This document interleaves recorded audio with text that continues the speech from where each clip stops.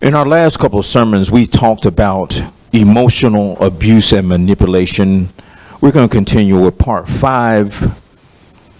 And today we're going to talk about healing of emotional abuse. We may not get into the full healing part, but we want to build up to healing of emotional abuse and manipulation.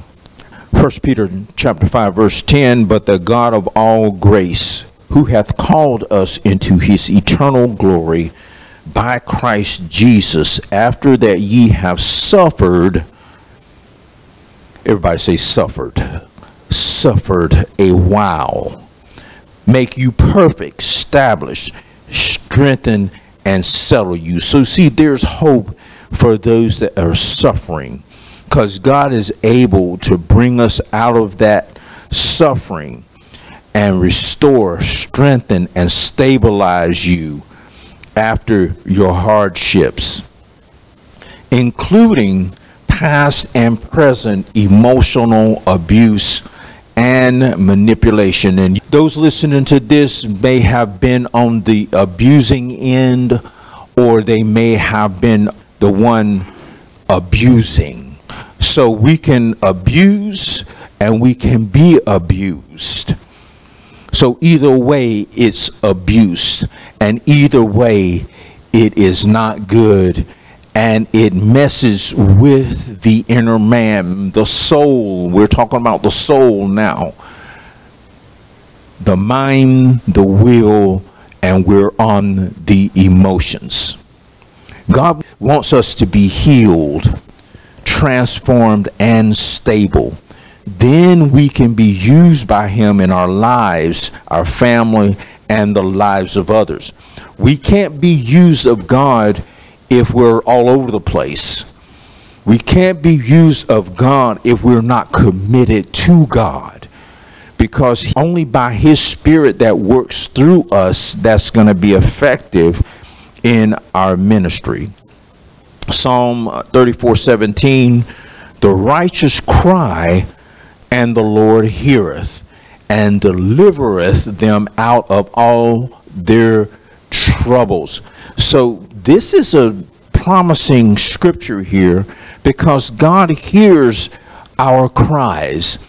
And while we're crying out to God, we should always be trying to be built up in God. Let's not get to where we're wallowing in our tears, wallowing in our sorrows, wallowing in what's going on all around us, because that will take us deeper into a pit of wallowing. We must rely on scriptures like the one I just read, assures us that God listens to the cries of his people, Psalm 34:17. Another one is Psalm 147 verse 3. He healeth the broken in heart, and bindeth up their wounds. So first of all, we've got to identify what's causing a broken heart. We've got to identify it and be able to open up to God.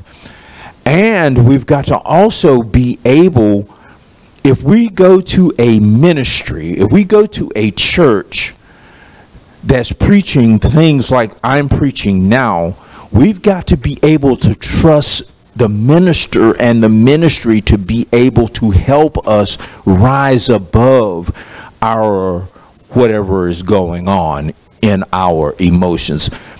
And the ministry, by the way, can only do it as led by God. So God needs people within the body of Christ to be able to minister to others. It's just like when we're on our workplace. If we feel like we're handling all the work and everybody else is not pulling their weight, we know how that feels. I've been there, done it. It works the same in a ministry. It works the same within the body of Christ. The whole load can't be on just a person or a group of people. God wants to pull in the harvest. There's many people that have family members that are falling, failing. Number one thing that God needs, I feel, in the body of Christ is prayer warriors and intercessors. People that commit and dedicate themselves to pray not only for their family and their situations, but reach out to what's going on within their local body maybe, or whatever God builds them up to pray.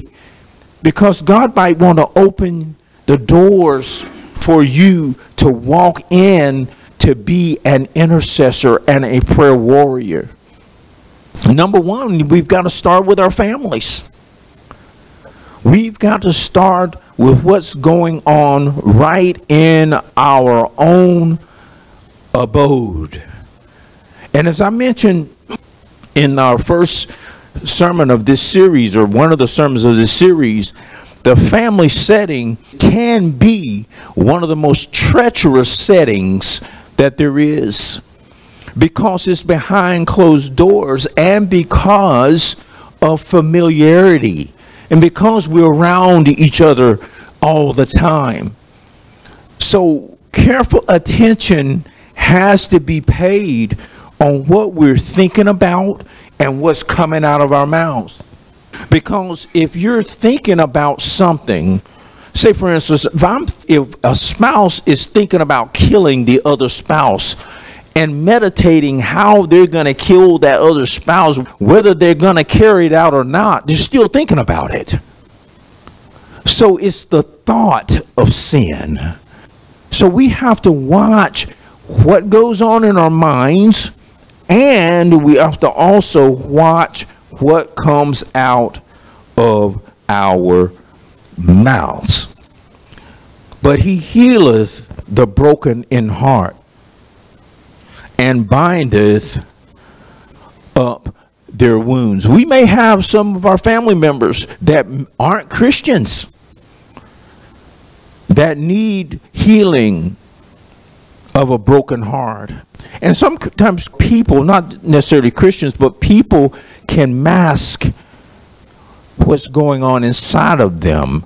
They may not let anyone know what's going on inside of them, but it might play out or manifest itself in other areas, the way they speak, the way they act. We want to talk about ministering. First, we want to talk about ministering emotional healing. Just as people can be sick and hurt in their bodies, people can be hurt, wounded, sick, and aching in their inner person. The soul includes an individual's mind, their will, and their emotions.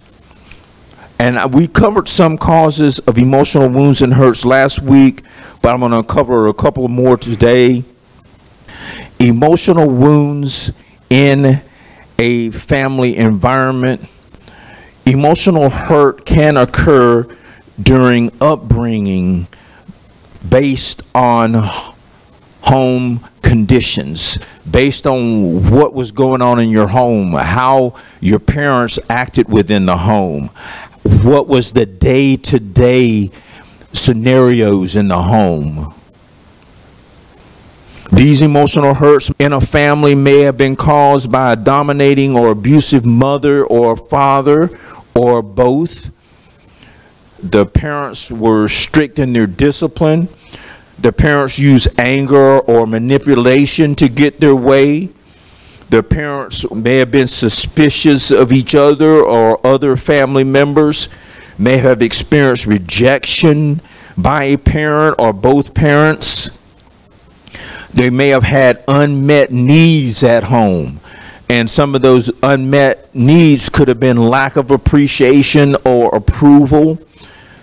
Emotional pain and problems may carry into adulthood for those who could not overcome these challenges. So the input into our being is what shapes us.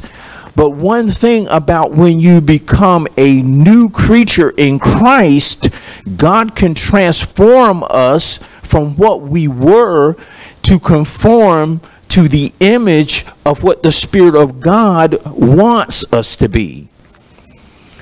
There can be emotional wounds due to past experiences. Psalm 34:18 says, "The Lord is nigh unto them that are of a broken heart, and saveth such as be of a contrite spirit."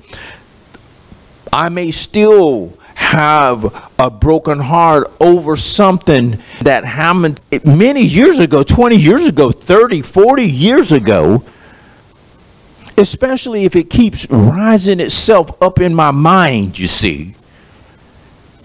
And a lot of times the enemy puts things on our minds that we have already confessed to God, that we've already forgiven this person. We've already renounced these things. But the enemy's job is to try to creep back in and open up wounds that have already been healed.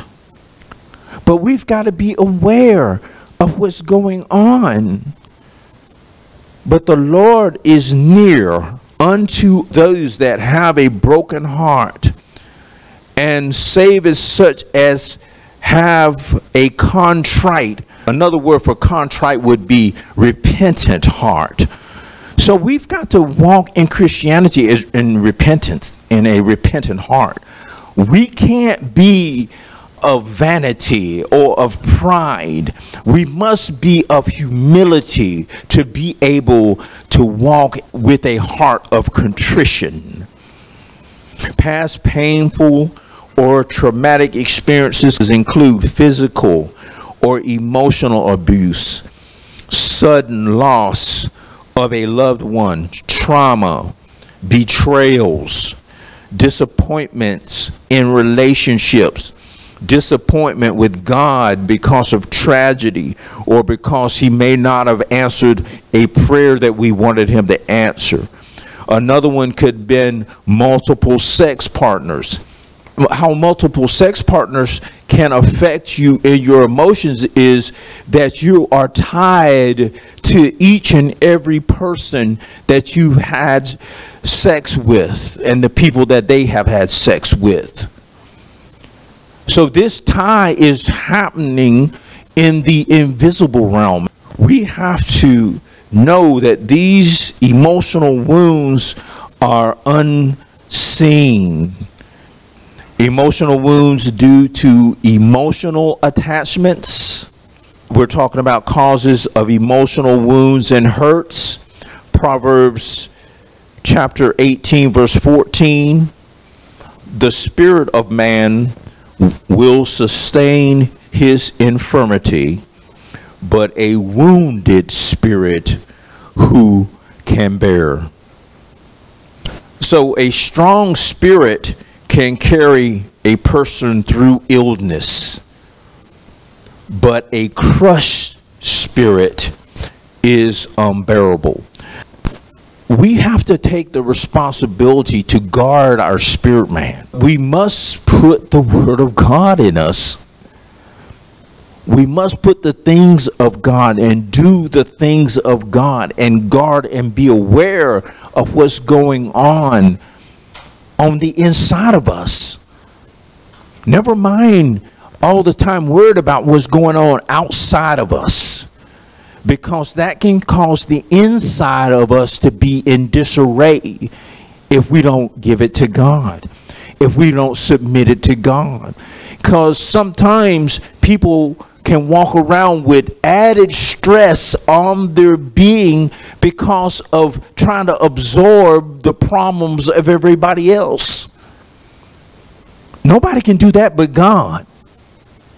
We're not God. Yes, it's noble to want to help, but God gave us this body. He said, glorify God in your body and in your spirit. And we're not glorifying God if we're trying to take on other people's issues, other people's problems. There's nothing wrong with You know, in a ministry situation, you're talking to somebody and you're ministering to them, and they're open to this ministry. They come to you for this ministry and they're open to you for it. That's one thing. But to absorb and think about somebody else's problems 24/7, think about what's going on out here, out in the world, out everywhere else, that's going to cause things to go on in your body, in your soul, in your spirit. It's going to affect you. The input affects you. Difficult to break emotional attachments can leave people emotionally crippled. There are many walking around. You can't tell it, but they may be going through a hard time breaking emotional attachments with someone that they were with or a group they were with. These attachments can affect other normal relationships. So in a family situation, and if you're a Christian and you have an attachment to an unbeliever outside of your family, that could be an issue. If you're a Christian that doesn't have eyes to see and ears to hear, the people that we connect ourselves with are important. And they can have a bearing on the inner person. Emotional attachments can be with past romantic partners, parents, friends. Anything can develop. It may not start off as an emotional attachment, but it can develop into an emotional attachment. I did a teaching in our marriage series talking about being attached emotionally as could lead to an adulterous situation, an adulterous relationship. So we listed 3 causes just then of emotional wounds. Emotional wounds in a family environment, emotional wounds due to past experiences, emotional wounds due to emotional attachments. So if we are not whole in our inner being, problems will eventually emerge in daily life. Real solutions often involve healing in the inner being. And the inner being we're talking about in this series right now is the soul. And the inner being is the deepest part of human nature, fully known by God, but can be hidden to us if we're not in connection with God. Because God can show us if we're seeking him, and that's one way we should seek him for what's going on in us. It's fully known by God and different from outward appearance or public image. Scriptures concerning the inner being are 2 Corinthians 4:16, for which cause we faint not, but though our outward man perish, yet the inward man is what? Renewed day by day. It's not going to be renewed if you don't put the word of God in you. But if we're seeking God on a frequent daily basis, we should be seeking God in some way or form or fashion daily. Our spirit man will begin to be renewed. Paul likens it to running a race. We're running a race, and we need water, the water of life. Ephesians 3:16, we're talking about the inner person, that he would grant you according to the riches of his glory to be strengthened with might by his spirit in the inner man. That's where your soul is. Nobody can see the soul of a person with their naked eye. It's the inward part of us. And this scripture says that we can be strengthened by might of the Holy Spirit in our inner man. So we're filling ourselves up with the things of this world or things that are not of God. We're not going to be strengthened in our inner man. Matter of fact, we're going to be weakened in our inner man. But it takes the knowledge of the Word of God. See, it takes scriptures like this for us to know what's going on, to enlighten us, to open our eyes to what's going on. Romans 7:22 and 23, the inner man, for I delight in the law of God after the inward man. Verse 23, but I see another law in my members, warring against the law of my mind and bringing me into captivity to the law of sin which is in my members. We can't escape sin. If we walk in the flesh, if we walk in the world, and we don't walk as close to God as we can, we're going to be pulled away. The enemy's job is to pull us away from God. Okay? Jesus said in John 10:10, the thief cometh not, but to kill, to steal, and destroy. And that's what he is, a thief. He's not taking it because it belongs to him. He's taking it because it doesn't belong to him. He's trying to take it because it doesn't belong to him. So we must be honest about our emotional issues and identify them. That's the first thing. We've got to open ourselves up to God. And we've got to be honest. Everything is not somebody else. We can't deflect things on somebody else all the time. We've got to take responsibility of what's going on inside of us, in our lives.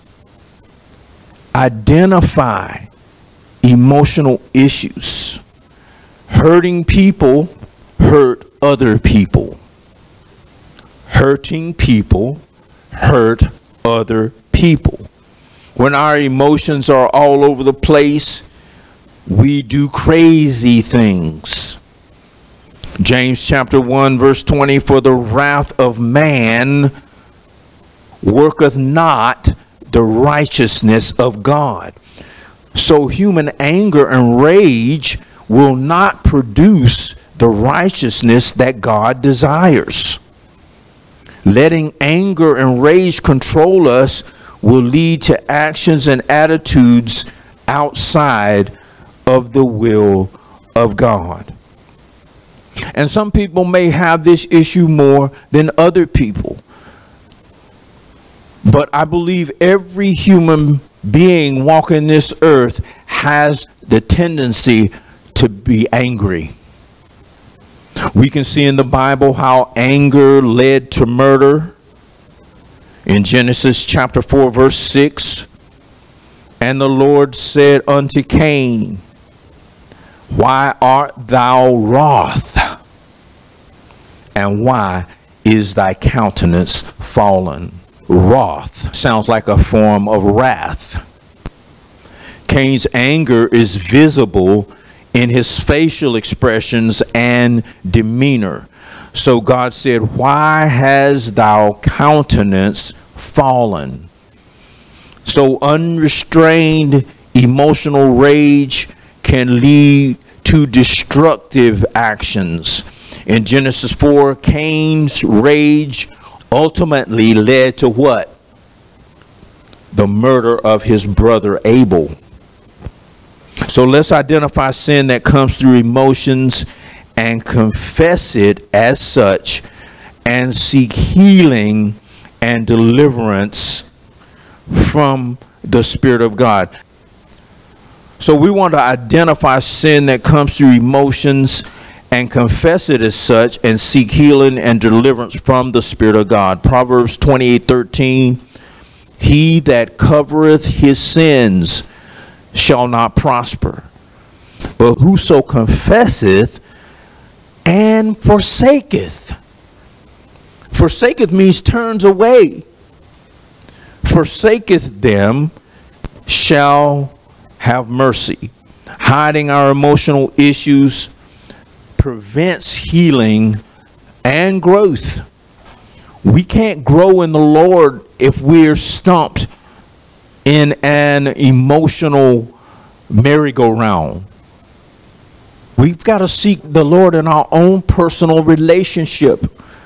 The pastor can't tell you how to do it, really. The pastor may be able to suggest some things to a congregation, some things that line up with the Word of God.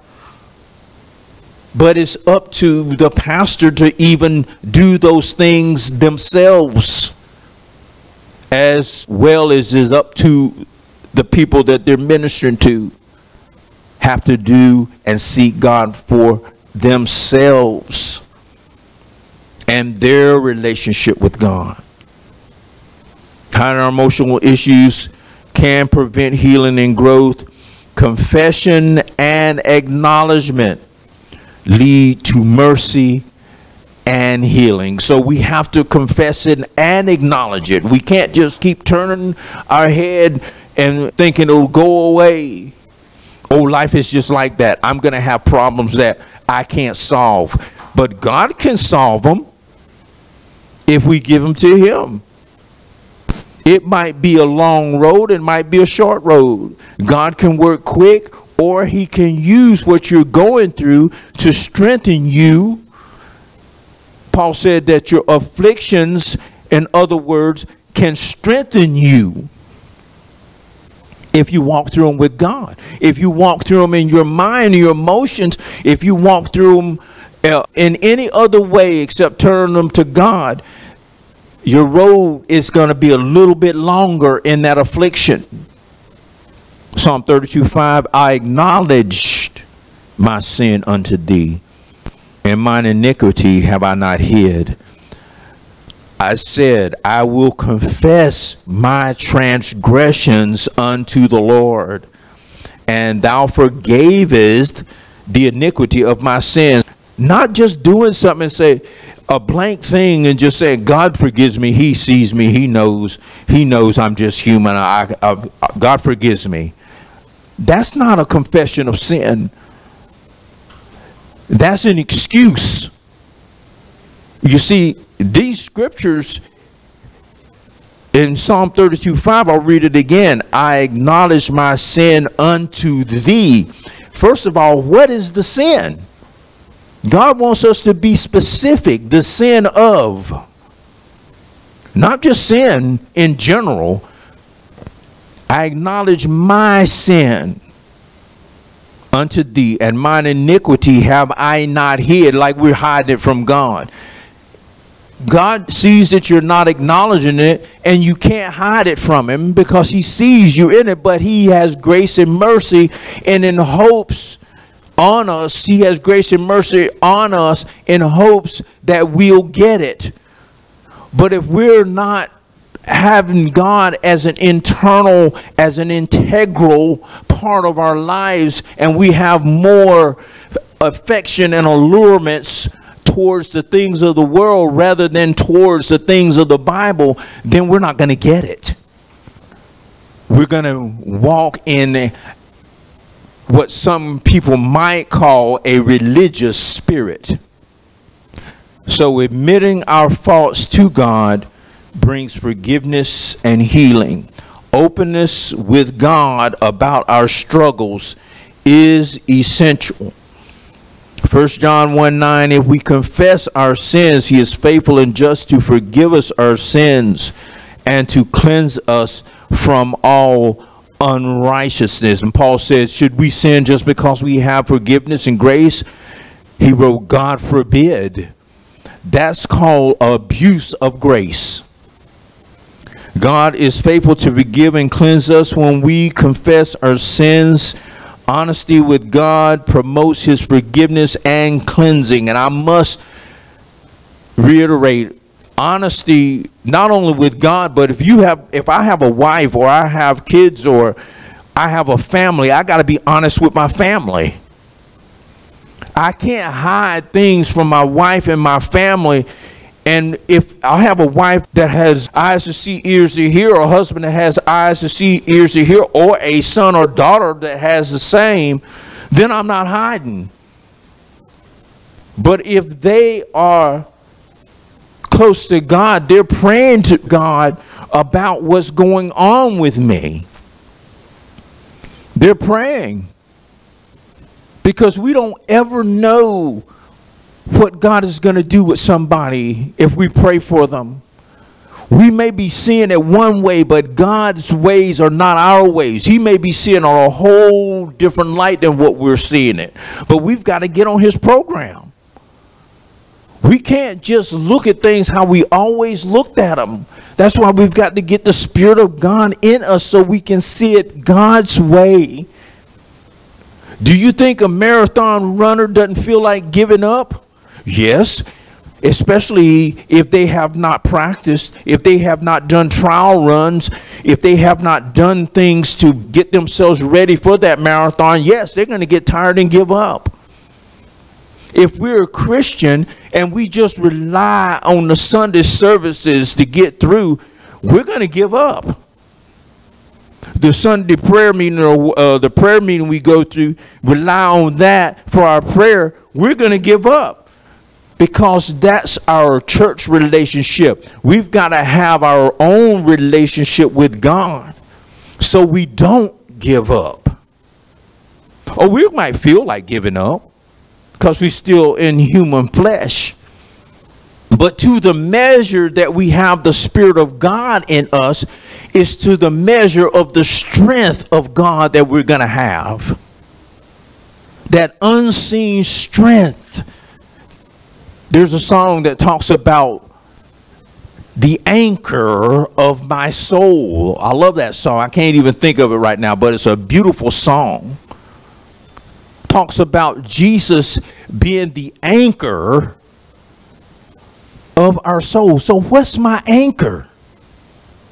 My husband, my wife? What's my anchor? Yes, we can't take our spouses for granted, but they're not our anchor of our soul. Because there's some things that we might go through that they may not be able to help us with. Especially things dealing with the inner part of us. We've got to give them to God. Yes, we can pray together with our spouses or we can talk about them. But the healing and the deliverance part comes through the hand of God. Let's talk a minute about the relation between emotional problems and demonization. And I'm going to go into it a little bit more depth, maybe next week. Emotional problems and demonization. First of all, not all emotional problems are demonic. Some could be purely emotional, or some use the word psychological. Some could be due to actual physical conditions, such as chemical imbalances in the body. And some examples of this in Scripture, let's look at Psalm 42:11. Why art thou cast down, O my soul?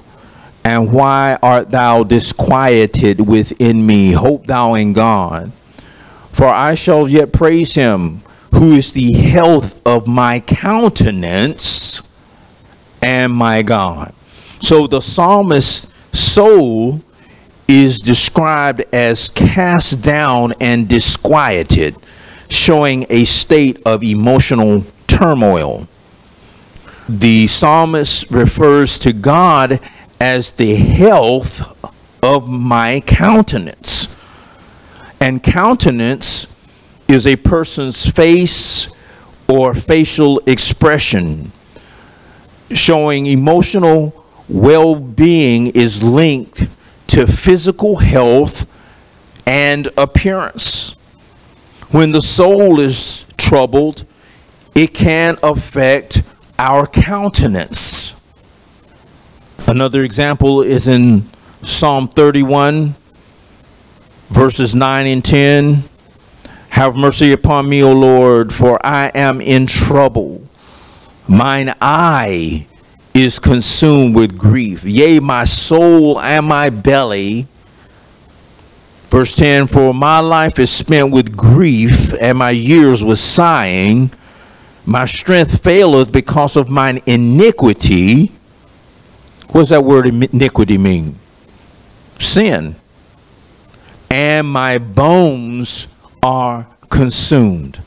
So the psalmist describes their eyes and soul as being consumed with grief, showing deep emotional pain that affects physical appearance, the eyes, and the inner being, the soul. The mention of belly and failing strength shows that the emotional grief is affecting physical health. That's why we tell people at the death of a loved one, yes, grieving is perfectly normal, but we shouldn't grieve excessively. He said, my strength fails because of mine iniquity. This is saying his strength fails him because of wrongdoing and sin. So Jesus is the healer. In closing, Jesus is the healer of the emotional wounded. And this is not the end of this sermon on healing. This is just an introductory sermon. But Jesus is the healer of the emotionally wounded. Isaiah 61:1, the Spirit of the Lord God is upon me, because the Lord hath anointed me to preach good tidings unto the meek. He has sent me to bind up the brokenhearted, to proclaim liberty to the captives, and the opening of the prison to them that are bound.